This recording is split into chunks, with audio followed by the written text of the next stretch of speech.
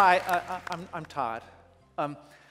Before I begin, we're coming to the end of the program, and what I would like to do is to thank a few people who've made this possible.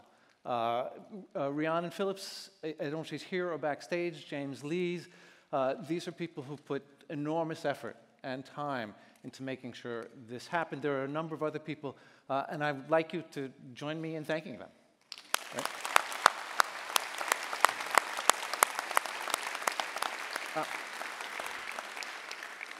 I also like to thank you for taking part of your Saturday to show up and to listen.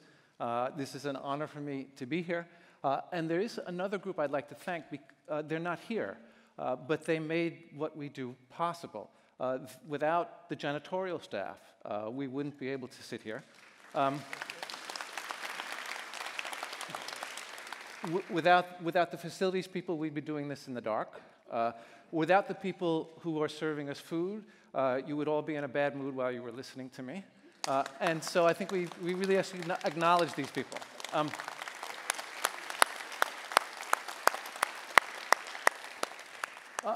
And what I'm going to ask you to do, and I asked the students to do this as well a couple of days ago, is I'm going to ask you to close your eyes and imagine something for a minute. It's not going to be anything weird or creepy.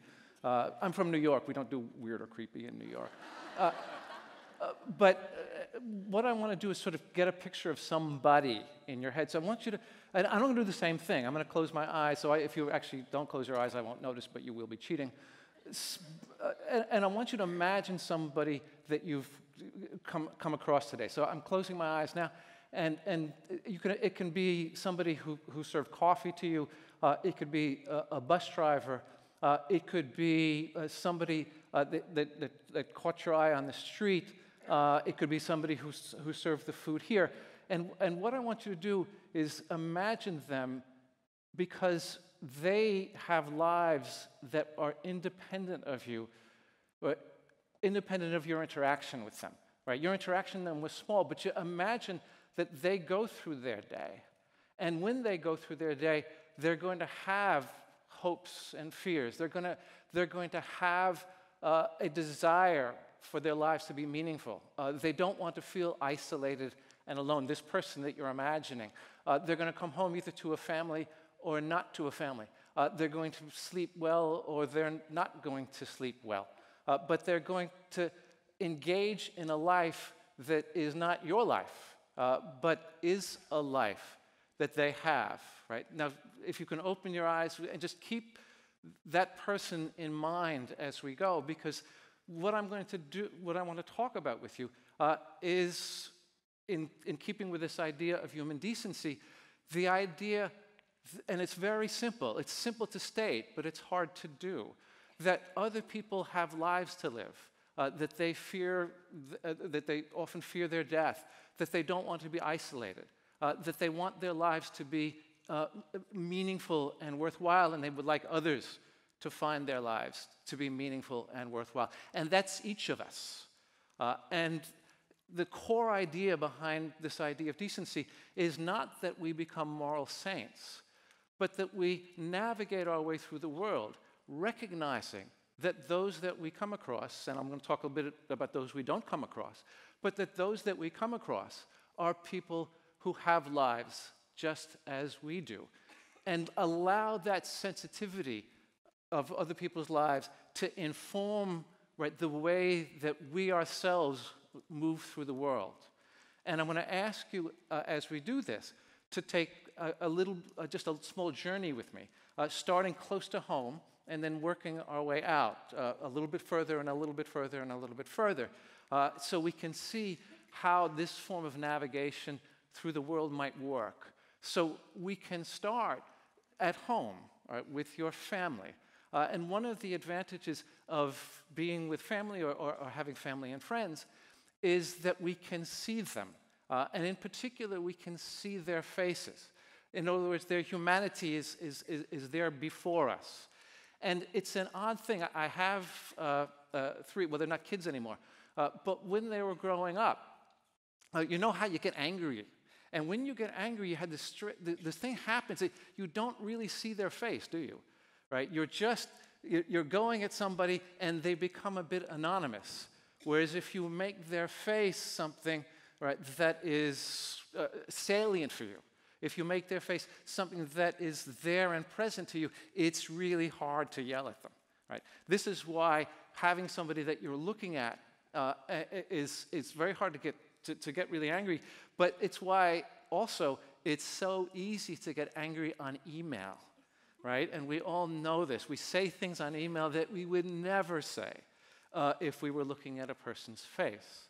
So what I try to do, and I'm going to tell you things that I try to do, and I don't want to say I'm a model here because I fail more often than I succeed, is to, when I'm feeling angry with somebody that's in front of me, to force myself just to look at them, right? Look and see their face.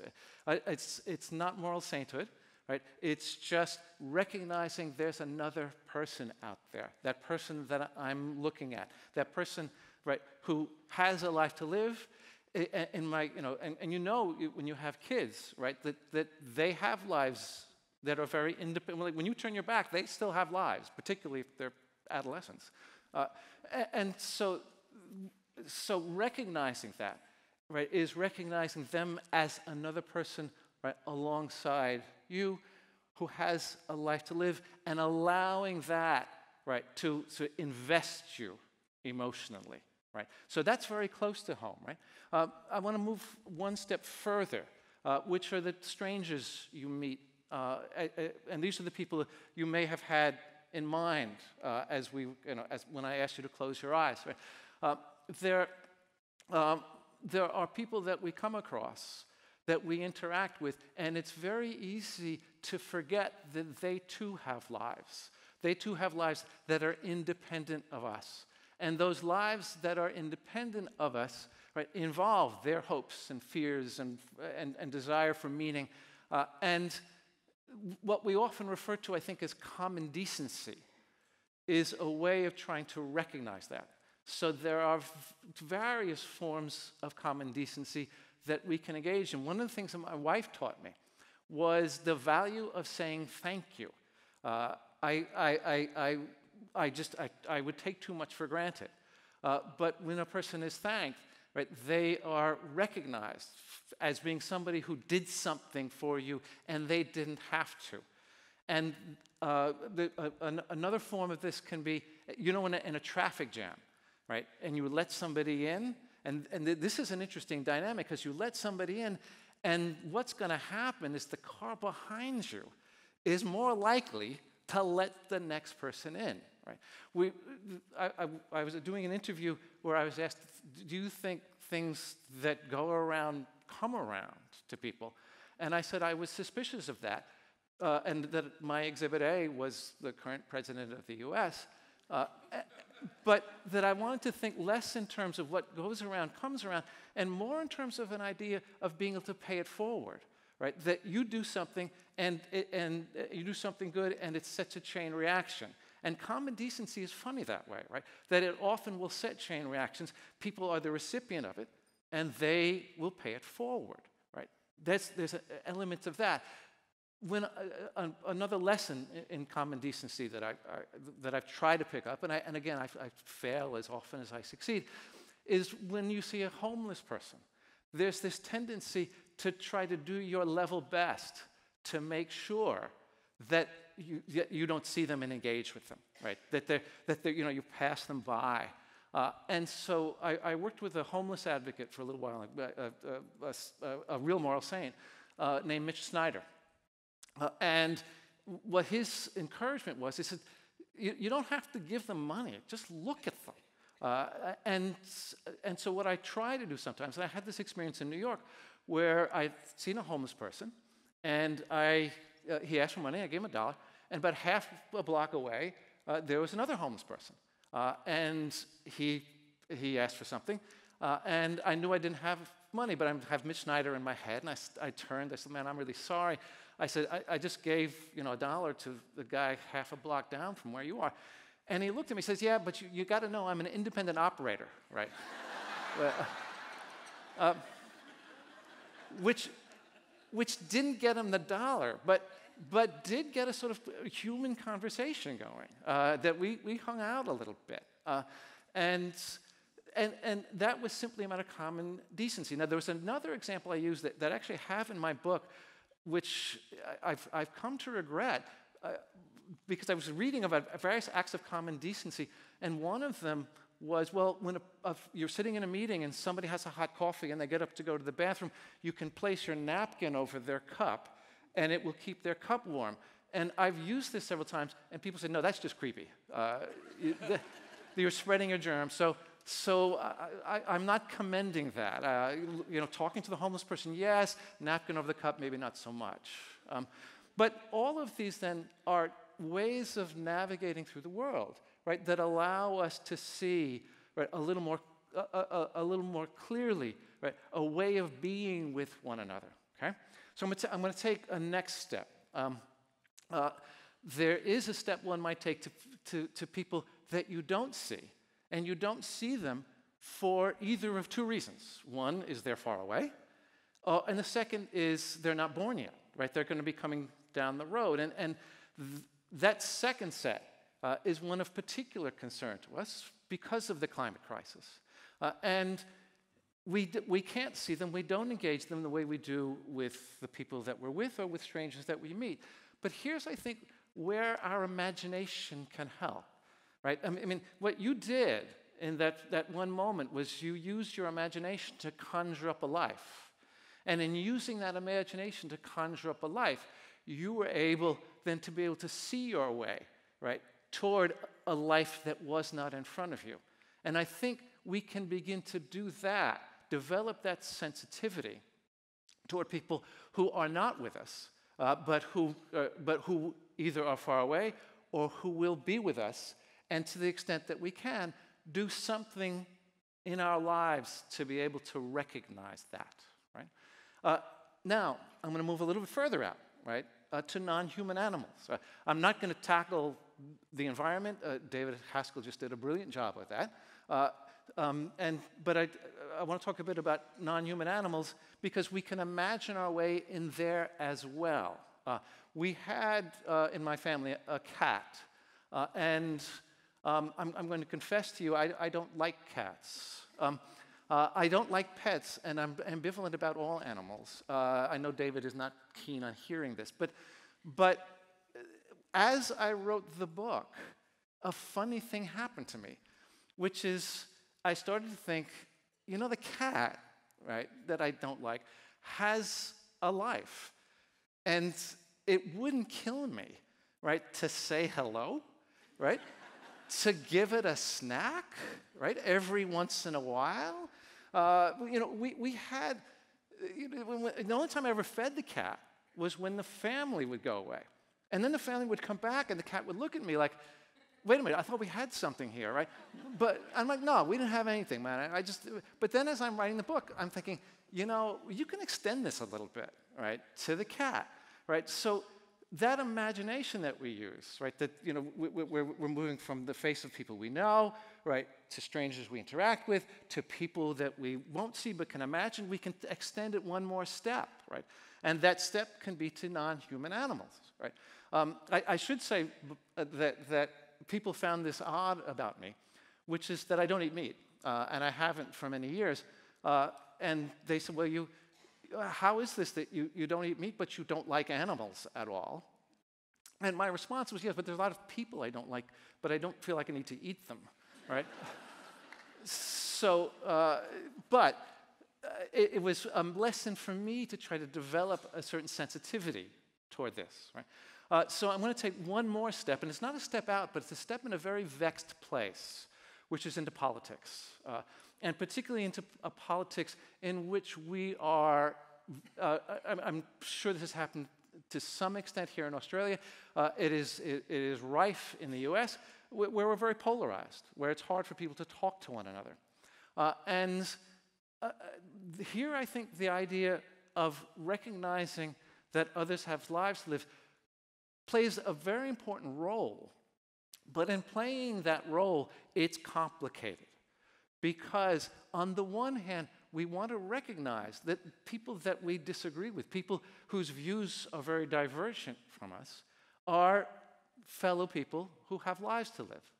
Yet, on the other hand, right, we run the risk of just saying, well, yes, so I'm going to leave them alone, or I'm going to have my view and they're going to have their view.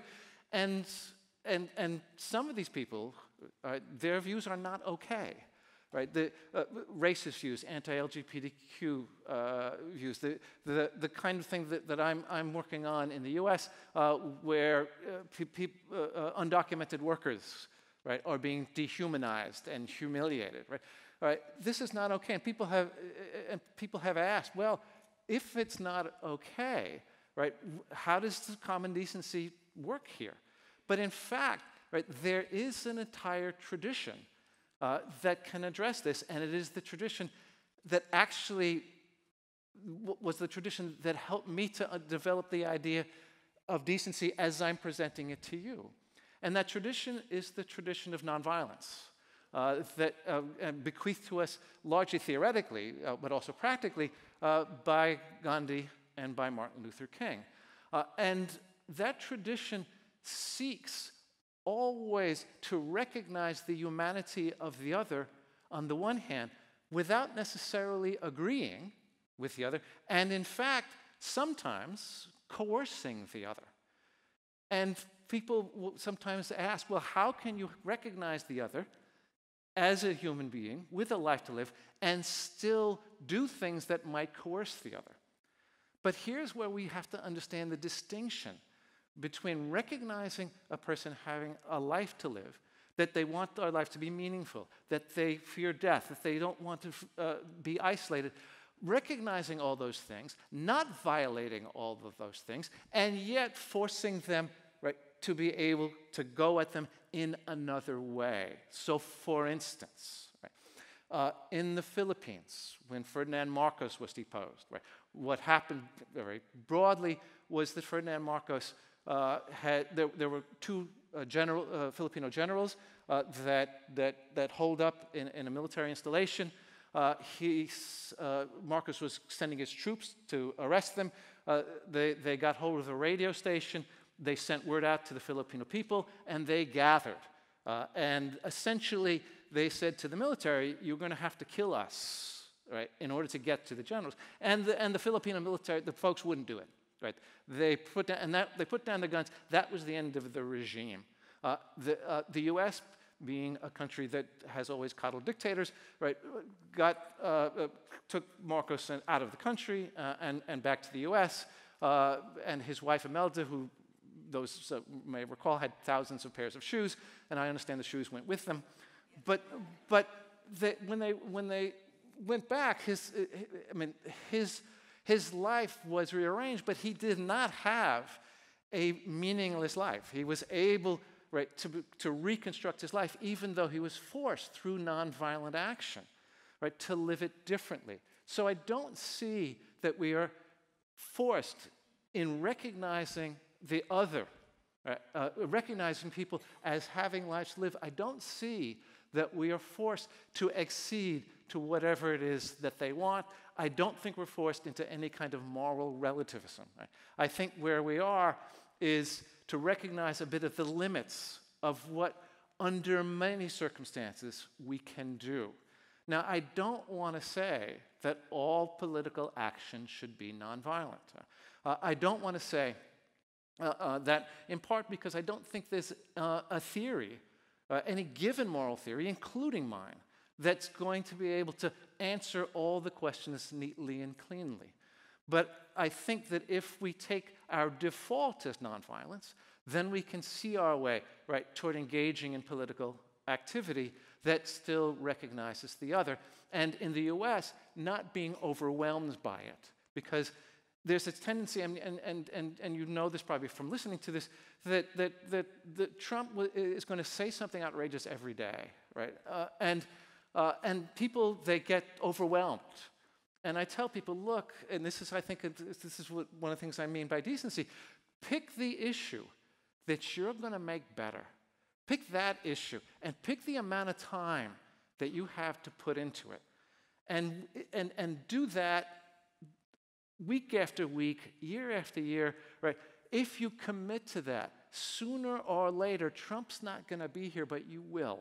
And so what you need to do is not overwhelm yourself, not be a moral saint, right? But just decide what political move you're going to make and the time you can dedicate to it in order to make it better, right? And if we're seeing our way to all this, right, what we're doing, I think, is what I'm trying to picture with us is a way of moving through the world, right, that isn't characterized morally by burdens. Of course there will be burdens, right? There will be times when you have to do the right thing and you don't want to. But I think there's another way to conceive our moral lives if we're bringing within ourselves the idea that other people have lives to live and allowing that to settle into us as we move through the world. And that way of thinking, or that way of being better, right? That way of being, right, is to navigate the world not with a sense of moral burden, but perhaps, and this would be the project, the one that I try, the one that I'm inviting you to try, and the one that many of you in this room will do better than I, right? And navigating through the world with what we might call a sense of just moral grace, right? Thank you.